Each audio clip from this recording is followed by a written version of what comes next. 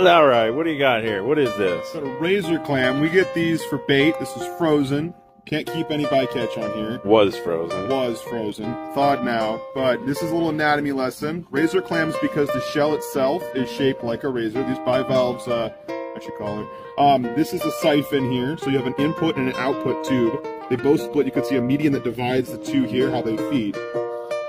Here in Westport, we have a razor clam dig going right now. They're popular seafood out here. Great bait too, but with these guys, domoic acid is a concern, just like crabs. So these guys actually store domoic acid, which is brought on by an algae. There's no predicting it. Is that what they call red tide?